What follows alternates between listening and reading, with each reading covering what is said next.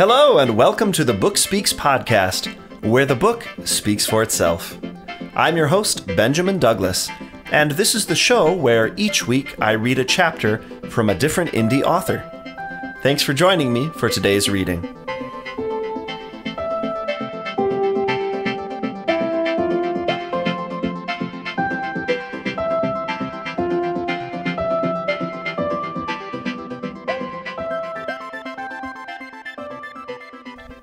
Hey, thanks for joining me today for the fourth episode of the Book Speaks podcast, where the book speaks for itself.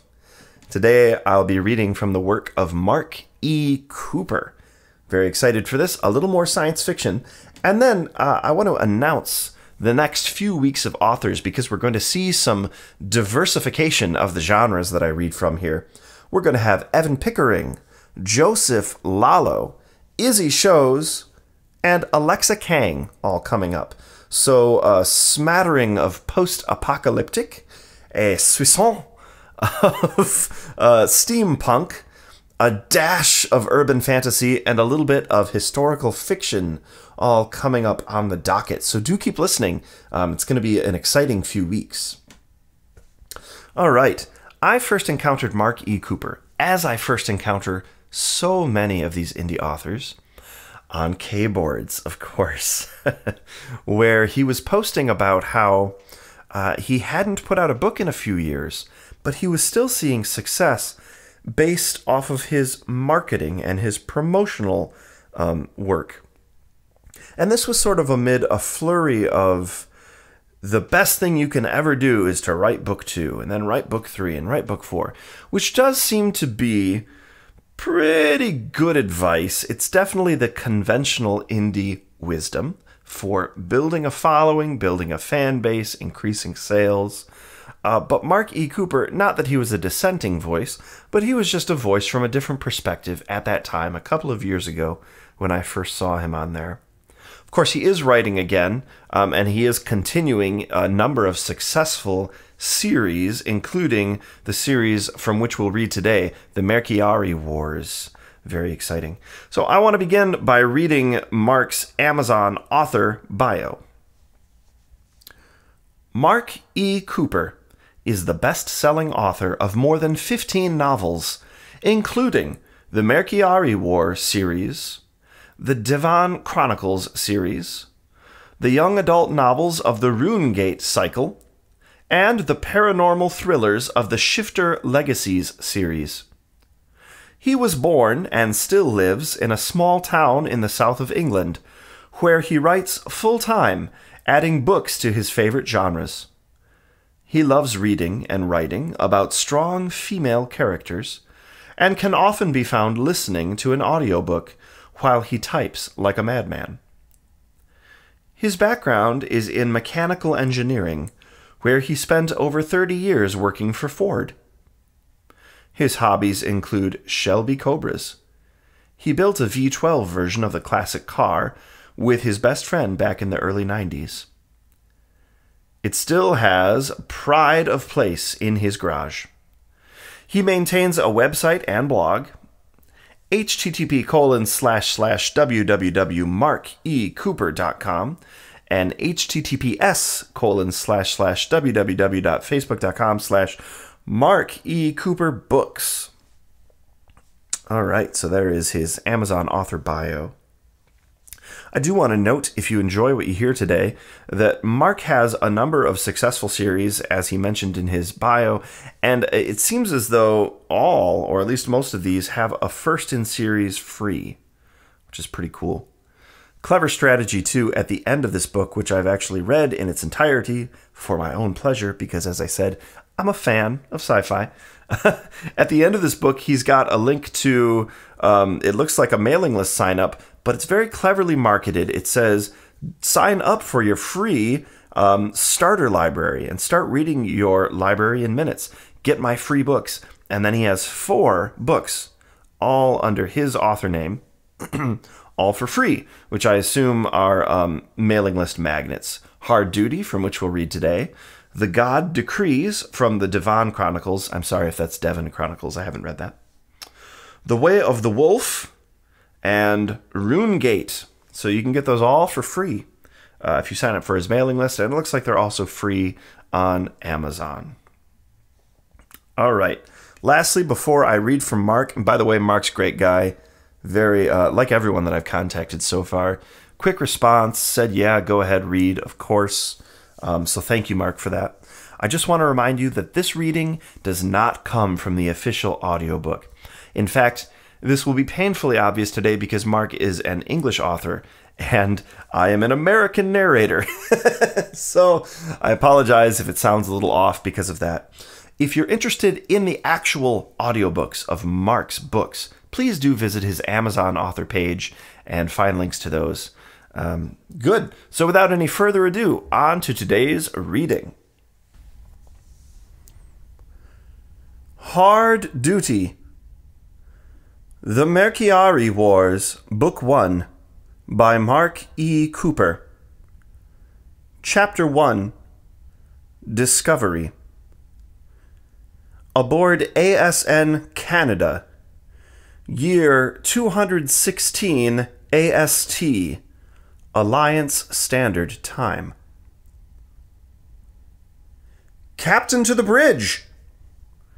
Captain Colgan turned over and slapped the intercom button.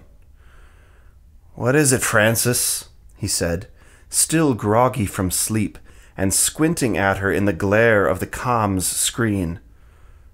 "Lights 1/3, he barked in annoyance, and his cabin brightened. "Sorry to wake you, sir," Commander Groves said contritely, but the excitement Colgan heard in her voice did not diminish. "We've picked up a transmission." He frowned at that. They were a long way from the core, and even the border worlds were a distant memory out here. Only exploration vessels such as Canada herself dared venture into the deep this far. He sat up and began pulling on his uniform. "Source?" "Mark has categorized it as an unknown sentient, sir. I've logged a possible first contact," Groves said for the log, but then she broke procedure and grinned. "This is it, Chef! I can feel it!" He understood her excitement, but kept his own voice neutral. "I'm on my way. Continue first contact procedures and log everything to chip for immediate transmission. Better download what you have so far to a drone, just in case." Groves straightened her shoulders, gave a crisp nod, and cut the circuit. That had wiped the grin from her face, and well it should. The last time anything like this had happened, the Alliance had been embroiled in a war with the Merciari that had nearly seen humanity exterminated. That could not be the case here. Merci transmissions would have been recognized instantly. Not only that, the ship would be at battle stations and running for home at max. That they weren't doing that was reassuring. Groves knew what she was doing, but what was to stop these transmissions coming from another murderously vicious species? Nothing. Colgan made his way to the bridge. By the time he reached it, he knew what he had to do. He racked his helmet beside his command station and took his seat. "Anything further, Francis?" "Nothing yet, sir. Our course and speed are unchanged. We have a transmission from an unknown source bearing 090 by 132 degrees, approximately 30 light-years out. Mark is coddling his computers while they chew on the data, but I doubt we'll know much for a few hours." 30 lights. Maybe a day to get there. Not very far at all. He pursed his lips as he considered his options. Survey missions were considered hard-duty stations, since, by definition, Ships and their crews were out of contact for prolonged periods. His orders left him a good deal of leeway because of that, but if he chose to go with his first impulse of abandoning their current survey in favor of investigating Mark's transmission, he had better be right about his reasons for doing so. He needed more data. "What can you tell me, Mark?" "Well, sir, they're definitely not human," Lieutenant Ricks said, ignoring the laughter coming from Helm and Tactical. "They're not Merciari either." That sobered everyone. The fear of meeting a Merci warship was very real, but it went with the territory. No one ever found anything by staying home. "You've told me what they aren't. Now tell me what they are." "Sorry, sir, my analysis is incomplete. I've isolated multiple sources, and they all seem clustered in the same region of space. At this range, it's difficult to tell, but I think they're mobile. Call me crazy, but I have a hunch what I'm receiving originates aboard a convoy of alien ships." "Sorry, sir, that's the best I can do from here. I can't make heads nor tails of the language. It's a miracle we received anything at all. I'm getting mostly leakage." Colgan winced. Leakage was dangerous. Unsecured communications was one reason the Merci had found the colonies so quickly. Nowadays, where tight beam comms, TBC, couldn't be used, fold space drones were, to eliminate leakage. TBC was secure, but it was limited to ships in close proximity. It was essentially a modulated laser pulse, like blinking flashlights at one another. Drones were different. Given enough time, their fold space drives had enough capacity to cross the human sector of the galaxy. They were slower than using courier ships, but where speed was not an issue, drones were the best way to keep Alliance worlds in contact with each other. He wished there was a faster way to inform HQ of Mark's discovery, but they were too far out for speedy communication. The closest Alliance world to Canada's current location was Northcliffe. He doubted they had a courier ship on hand. If he sent the drone there, Northcliffe Port Control would simply re-upload the data to another drone and pass it up the line. No, it would be better to launch straight to HQ and damn the delay. He instinctively felt that the fewer people who handled Mark's data, the better. It would take a drone maybe 5 months to reach HQ, and that was pushing its drive to the max. Not really a good idea in this instance. Drive failure could leave the Admiralty ignorant of his intentions and whereabouts until he launched another drone with an update. "I want a full diagnostic run on the drone," Colgan said.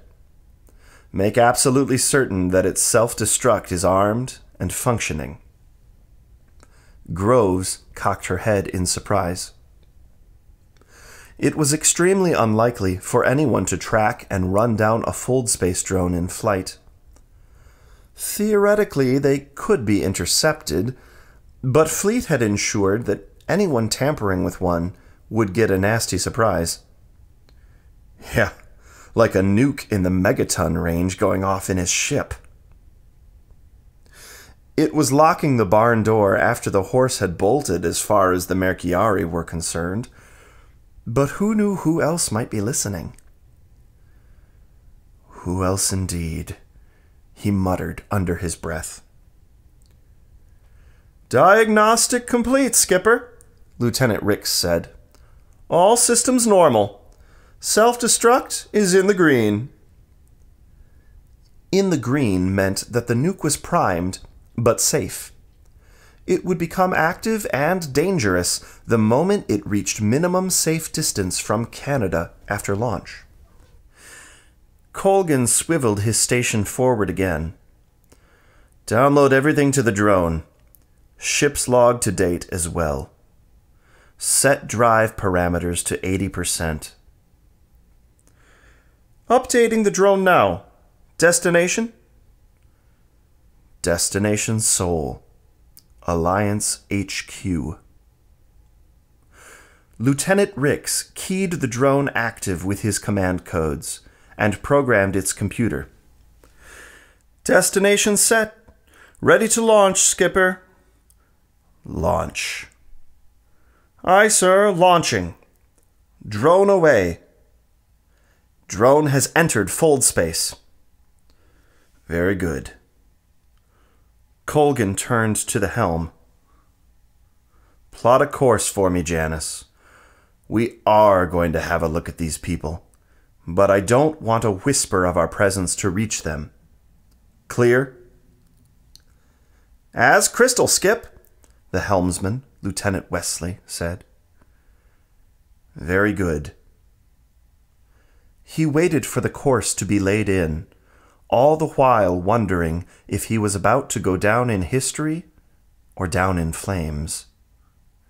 Had Captain Tibbet wondered the same thing when he hailed the first Merciari ship to enter the human sector of the galaxy? Somehow, he thought he probably had. And we all know how that went. Please, God, don't let me be responsible for another war. Course laid in, Skipper. Fold space drive is hot. Execute, Colgan said, without the tremor in his voice he felt must surely be there. Executing. This concludes another episode of the Book Speaks podcast, where the book speaks for itself. Thanks for joining me, your host, Benjamin Douglas, for another indie author reading. If you liked what you heard, be sure to visit http://thebookspeakspodcast.wordpress.com for more episodes and for links to the author's website and the author's Amazon author page in the show notes. If you'd like to follow me on my own author journey, you can find me at http://benjamindouglasbooks.wordpress.com. And of course, if you're an indie author interested in having your work featured on the show, or if you're interested in discussing having your book read and produced by me as an audiobook, feel free to contact me at benjamindouglasbooks@gmail.com. Thanks for joining me today. I hope you have a productive and enjoyable weekend.